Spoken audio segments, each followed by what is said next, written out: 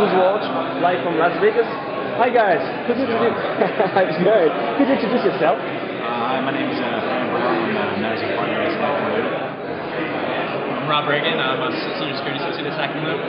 Okay guys, what's the purpose of your tool that I presented just here in the Arsenal?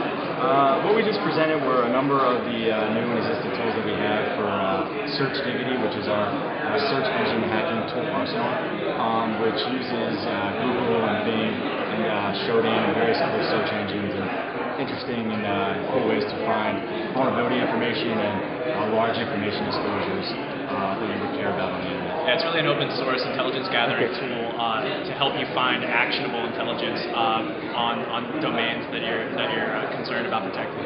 Okay, could you enumerate or focus on one main feature of this software?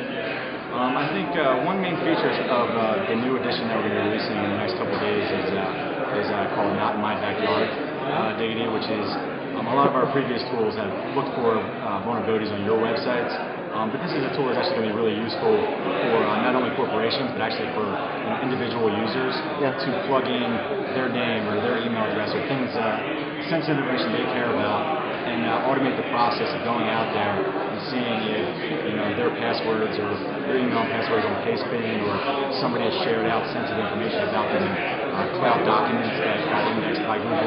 Right, like Dropbox or Amazon's S3. A lot of organizations and a lot of individuals are using cloud-based storage more and more these days, and we can utilize this Not in My Backyard tool to quickly find sensitive information disclosures on those services. Okay, so was my username, was my email address and password released by, MolSec and one of the big dumps or something like that? And it's over pen testing kind of stuff.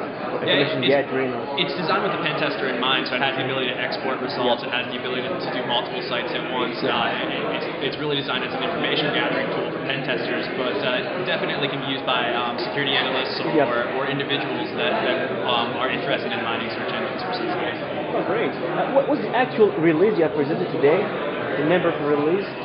It's version 3 of GoogleDiggity, and it'll be available for free on our website, stackloo.com, stachliu.com.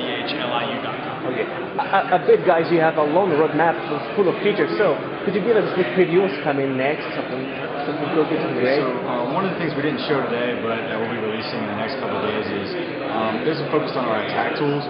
We also have specific defensive tools for search engine hacking, some of the first ever.